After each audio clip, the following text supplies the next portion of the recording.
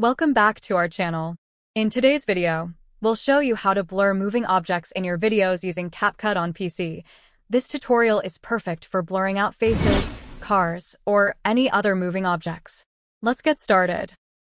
First, open CapCut and click on your video to add it to the timeline.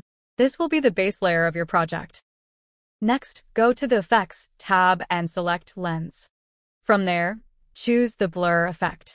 Drag and drop this effect onto your video clip in the timeline. Make sure the blur effect covers the entire duration of your video. Now, export your video with the blur effect applied. This will be our blurred version for later use. Once the export is complete, remove the blur effect from the video in the timeline.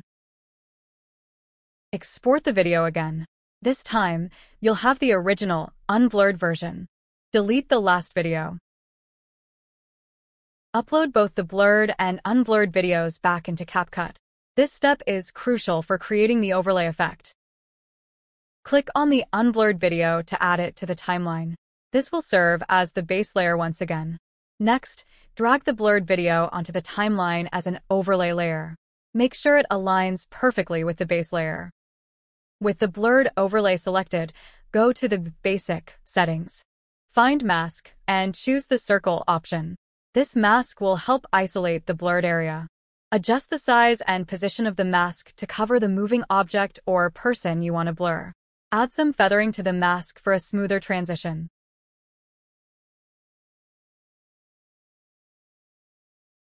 At the beginning of the video, set a keyframe for the mask's position and size. Move the playhead forward slightly and adjust the mask as needed. Repeat this process throughout the video to keep the blur on the moving object.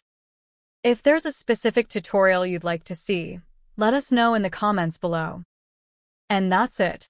You've successfully blurred a moving object in your video using CapCut on PC. If you found this tutorial helpful, please give it a thumbs up and subscribe to our channel. Thank you for watching, and we'll see you in the next video.